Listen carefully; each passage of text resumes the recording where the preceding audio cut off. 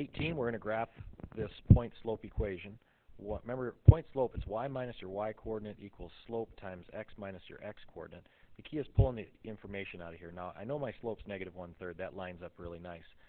Where people run into trouble is getting the coordinate. What's hidden in there? Well, you got the x's. You got the minuses. The x-coordinate lines up with 2. Even though it looks like x should be negative 2, the way the equation works, it's minus the x-coordinate, minus the x-coordinate has to be 2. Over here, though, you see a plus 1. So you got to think, subtracting what number is going to cause this to be a plus 1? Or think the opposite of what y-coordinate would be a positive 1.